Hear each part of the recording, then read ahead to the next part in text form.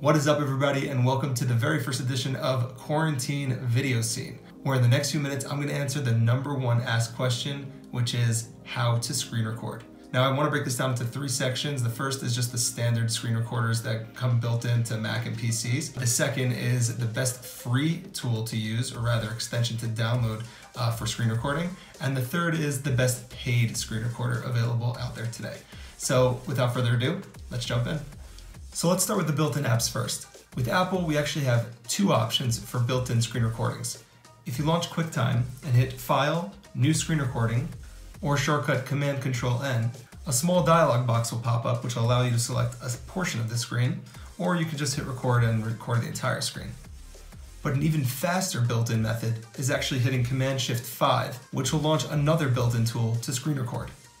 And of course, for those of you on Windows, every copy of Windows 10 was shipped with a built-in version of the Xbox app, which is really an app for gamers that want to screen record, but you can use it for anything you like. So to launch that, you just want to open the Xbox app, then open the app or screen that you'd like to record, and then just hit the Windows key button plus G.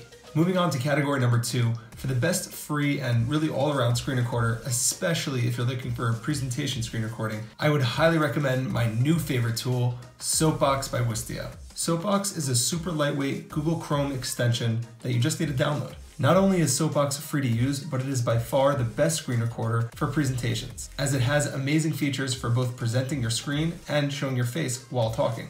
In addition to that, Soapbox has some really great basic editing features like trimming and adding a thumbnail to your video. So if you're like most people working from home these days and need to present something to your team, Soapbox is definitely the answer.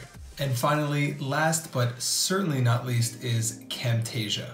Now, to be totally honest and fair, Camtasia is not really competing with the other screen recording apps as much as it's competing with video editing software. Aside for the obvious screen recording and webcam recording features, Camtasia comes loaded with a bunch of other crazy effects and tools, such as the ability to zoom in or out on the screen, highlight your cursor and cursor clicks, animate callouts, and even blur or highlight sections of the screen.